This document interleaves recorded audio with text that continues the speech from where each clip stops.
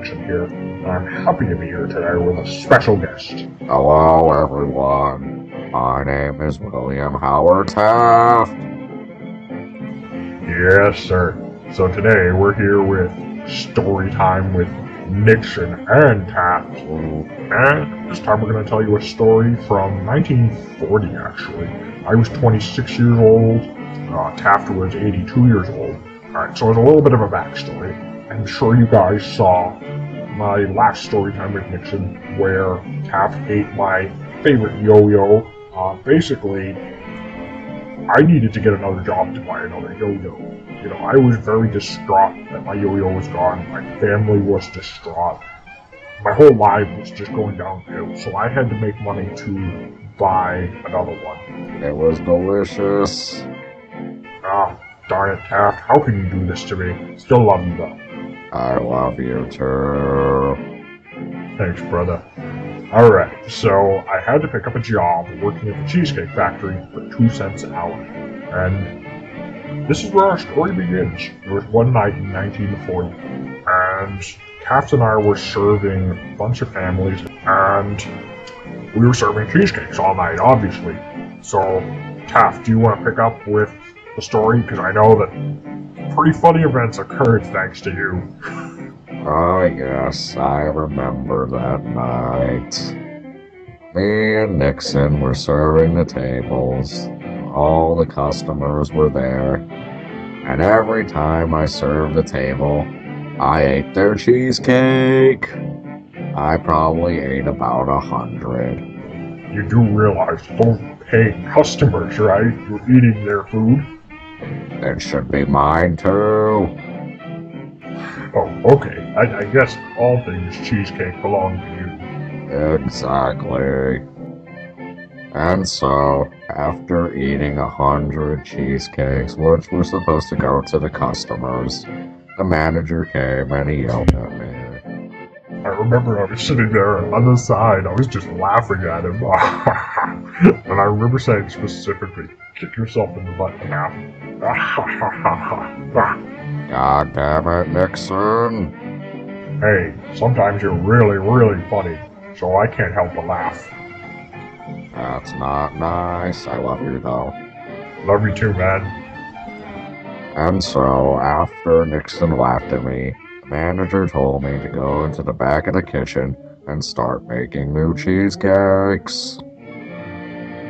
But as I walked into the kitchen, all I saw was cheesecake.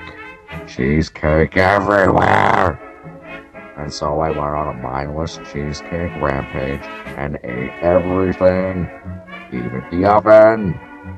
My God, man, how on earth could someone eat an oven?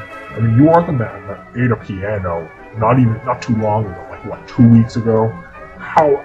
I don't even understand. I understand when you ate the piano, you were just trying to prove to us all that you have a good taste in music. But how on earth can a man eat a flaming hot oven? Easily. I mean, I saw you do it, so I mean, I guess it must be pretty easy. Yes, it was. My God, man, that was just crazy, a crazy sight to see. And so, after I ate the oven, the manager came in and saw me with the oven in my stomach and threatened to sue me.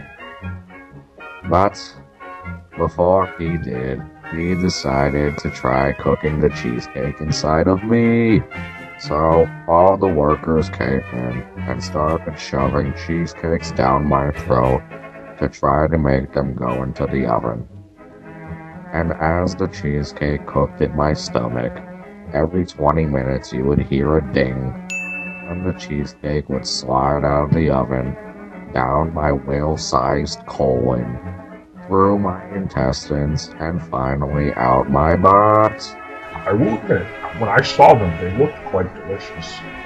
Yes, they were.